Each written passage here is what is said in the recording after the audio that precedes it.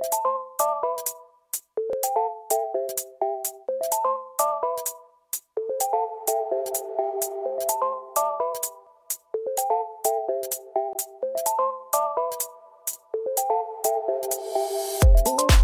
name's Ashley Page, I'm a British choreographer and I'm here to make a new work for the Creations in Studio K programme.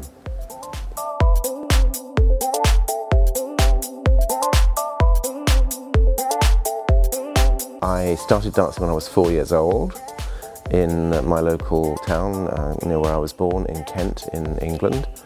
When I was 12 I went to the Royal Ballet School and studied there for 7 years. And eventually got into the Royal Ballet Company at Covent Garden. Went through the ranks up to principal by 1984, which was also the first year I had my first professional work performed at the Opera House. I started choreographing in the workshop in 1981. Up until 2002 I was with the Royal Ballet as a dancer and increasingly as a choreographer, particularly during the 90s. And in 2002 I left the company to become the Artistic Director of Scottish Ballet in Glasgow, Scotland, where I was there for 10 years. 2 years ago I left Scottish Ballet to become freelance choreographer and director, since when I've been making work all over the world, both ballet and contemporary dance, and also directing opera. The music I've chosen is a piece by a British electronic composer called Aphex Twin. His real name is Richard D. James, and he's a bit of an eccentric. He lives in Cornwall, in the southwest of England, and makes this dance music, I suppose you'd call it. I would say it has a sensuality about it, as well as power, which is very usable as a choreographer.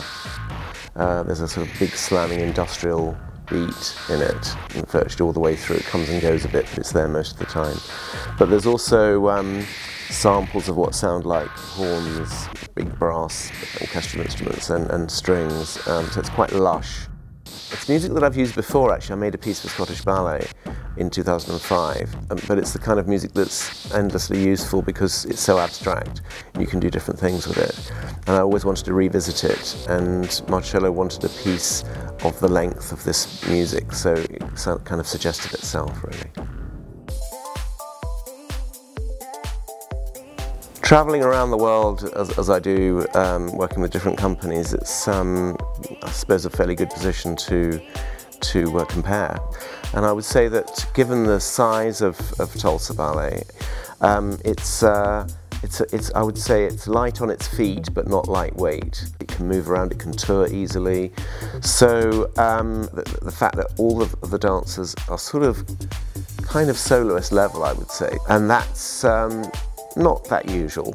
In a company like this, it's more fluid, it's more flexible, and people in the corps de ballet can do principal roles, so that there's a kind of community spirit, if you like, a more democratic way of using the dancers.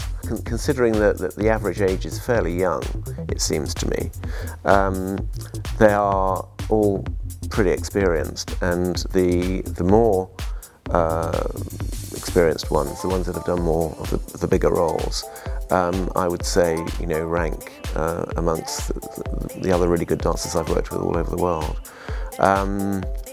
What's really interesting is that Marcello has an ethos in place, which I'm sure he's worked hard to put there over, well, he's nearly 20 years now. And that shows very much in the discipline in the dancers, and in the approach to the work and the artistic staff. Actually, I would say the fact that it's a small staff for the whole company. Everyone is here because they're interested, it seems, and that makes a difference.